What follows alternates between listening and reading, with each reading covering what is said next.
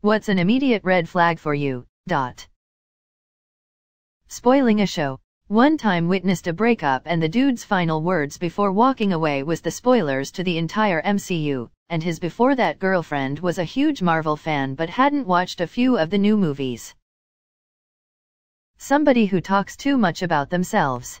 As much as a red flag when somebody never talks about themselves. Like it's always this person did this / it's their fault. When the sea looks uneasy. A wise man fears 3 things, a storm while at sea, a night with no moon, and the anger of a gentle man. When a company says work hard, play hard, that means they expect you to put in over 40 hours of work and have no work-life balance. You can have a work-life balance. That's why they're having volunteer and social events outside of work you can attend. For instance, one of my past bosses wanted to drag us all to a Pride event they were sponsoring. I was like, we're already working over 45 hours per week without overtime pay and now you want to take over our weekend. We did not attend the LGBT event and the bank's photo op moment in the paper was a little smaller. They call themselves an alpha male. Especially when they say start a sentence with a real man and finishing it with some kind of toxic masculinity trait. So what's your body count? On the first date. I genuinely thought you were talking about how many people they / you killed. XD. Someone who is always complaining about their job and co-workers, about their friends, about the server that was too slow, etc. It's exhausting being with someone who is always so negative, and I've found that people like this often blame others for all of their troubles in life. China's flag. This is more so a workplace red flag. I know most people are probably talking relationships and stuff, sorry guys, but when an employee is hired and then automatically starts either trying to run stuff or telling us incredibly personal things, as if he or she has been here forever. We have a new girl that is doing this. She has been there for a week. 3 days after I met her, she was ranting to me about her kid being fired from his doctor's office or something and talking about her husband. She told one coworker she hates him, one that they're split but on good terms, and one that he's the love of her life and that they're very happy. Not to mention she's acting like she owns the place and can do what she wants. For example, she also took an hour and a half out of the day to sleep in her car during lunch. Our lunches range from 30 minutes at least to an hour at most. Also lounging all the time and on her phone constantly. My manager got another manager and our supervisor to come over to our location to observe this girl because we're all concerned and uncomfortable. Not to mention she also ate all of my coworkers' candy and snacks. Sometimes it's best to test the waters, not dive straight into the deep end. Don't worry, it's not a pyramid scheme. Someone who can't admit they're wrong, or won't take responsibility for their decisions. When they talk about or ask for money early on, or when they suggest expensive dates and do not offer to cover them. I didn't think people actually suggested or requested expensive dates. I'm so flat broke that I always suggest just hanging out at a park cause it's mostly free, minus the gas to get there. Answering this for my stepmom making Pikachu noises during the deed. A person I've never met asking me for a gift card. I can't accept it when people reject me or say no to me.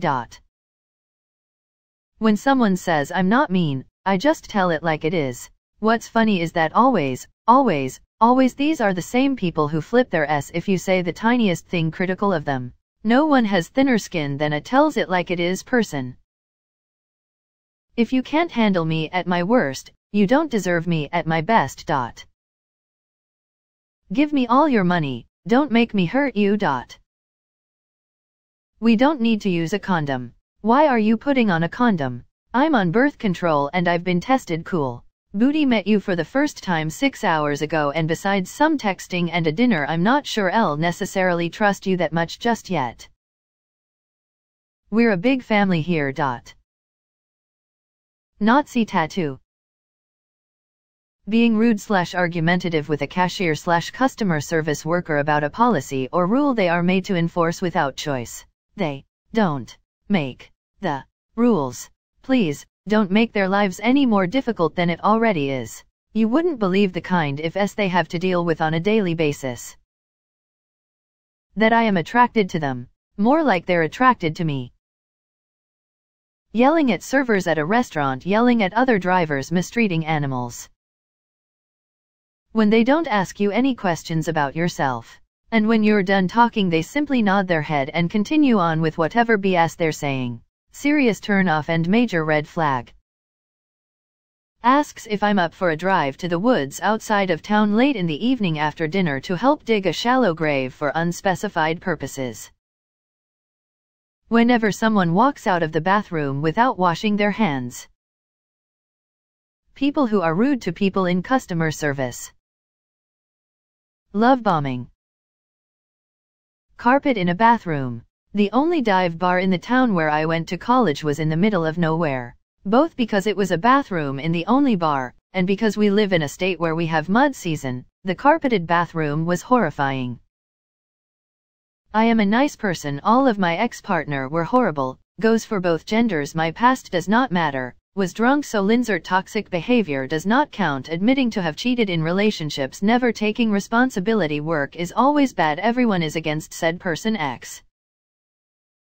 When someone is rude to a waitress/waiters. About the quality of the food. Talking about their ex too much. Job hunting related, even they say we're like a family, we work hard and play hard when they're willing to hire you on the spot. The interviewer is late. The interviewer is rude. They won't discuss pay up front.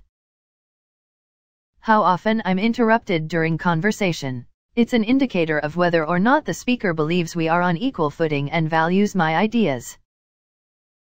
When someone is quick to anger, say happy cake day. A lack of self-irony and not easy to talk to. What's self-irony? I'm gonna guess it's making fun of yourself/not taking yourself so seriously. When they humble brag that they don't use dishwashers. I've spent my life ignoring red flags on the basis I have a tendency to overanalyze everything and make bad decisions through perpetual indecisiveness. The end result is, sure, I've met some of the worst sorts of people in the world, but I've also met some of the best. Red flags definitely exist for a reason, but sometimes people have just been through hell and still bear the scars. People who show aggression over a different opinion. Hostility over a viewpoint different than yours is enough to keep my distance from you at all times.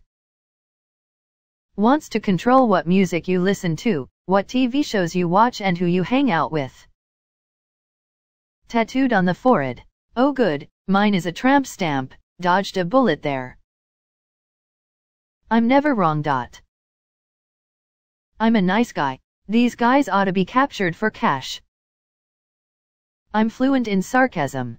No, you're just telling me that you're not funny and you're probably extremely difficult to talk to. Being jealous of your friends or people of opposite sex before you even start dating.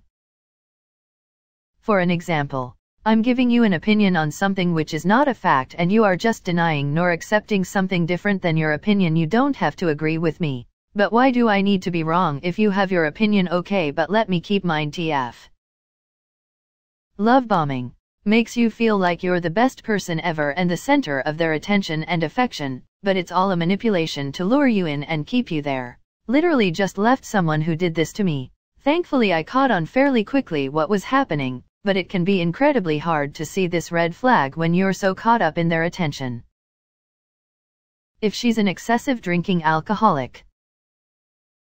I'm an empathy, sure you are.